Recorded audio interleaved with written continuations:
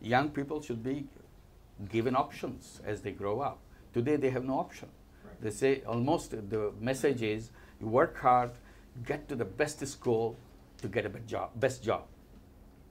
That doesn't feel very exciting opportunity. Best job means you work for some company, make big money for their shareholders. That's all.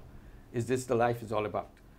So if you can add this another piece, that there's two options. You can go into profit-making companies, work for them, or you can go in a social business and work, bring your creativity to solve the problems. And you get the same salary, same thing, because it's in the same market. Both of them are in the same market.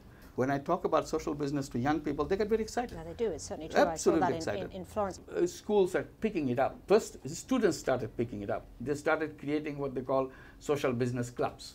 3-4 students will get together, start taking a particular problem, design a social business on paper, not actually doing that, how to make it happen. So this became a fascinating job for them. Some universities started formally creating what they call Grameen Creative Lab, where they bring the students, faculty, and so on. There are many universities now in Japan and Europe with Grameen Creative Labs.